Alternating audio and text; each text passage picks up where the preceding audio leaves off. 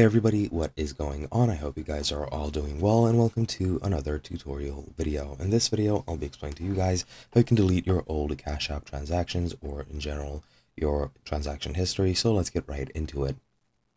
Now for this, I'll be using this LinkedIn guide and I hope you guys don't mind since I don't have access to Cash App in my region, but pretty much in simple terms, you cannot delete your transaction history since that is not possible.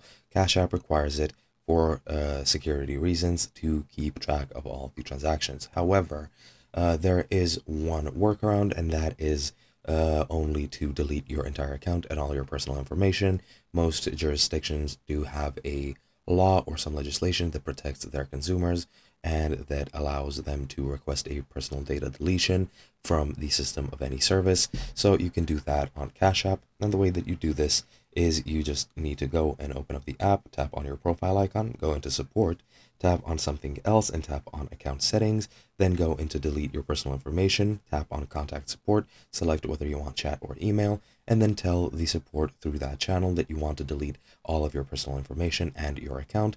And just be sure to include your full name, email address, and Cash App username, and then you'll be able to delete your entire account. Now, I do recommend you back your data up before you do any of this, simply if you need it for future reasons or anything.